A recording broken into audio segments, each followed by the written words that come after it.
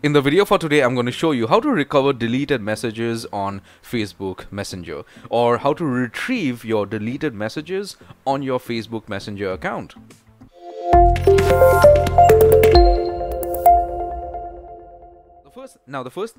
The important thing here is that this procedure is common for both Apple and Android devices. So if you have an iPhone or an Android device, not a problem, it is the same procedure.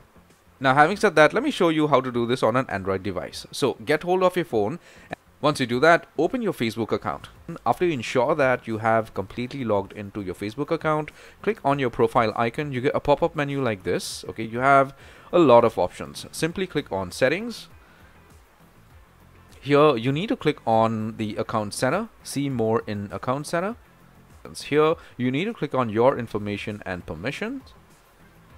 Here you need to click on download your information.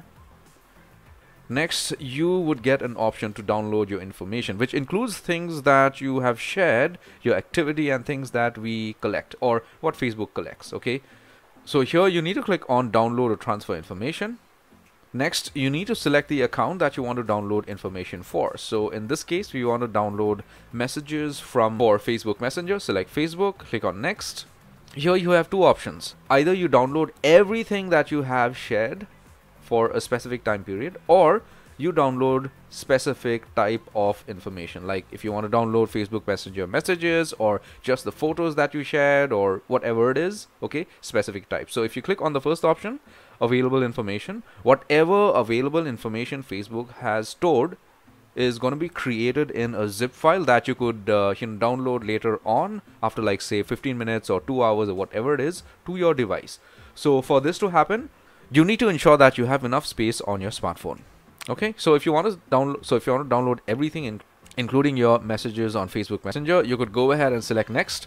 But if you want to just download the messages for Facebook Messenger, you could go ahead and select the second option, specific types of information, and then you get directed to the screen.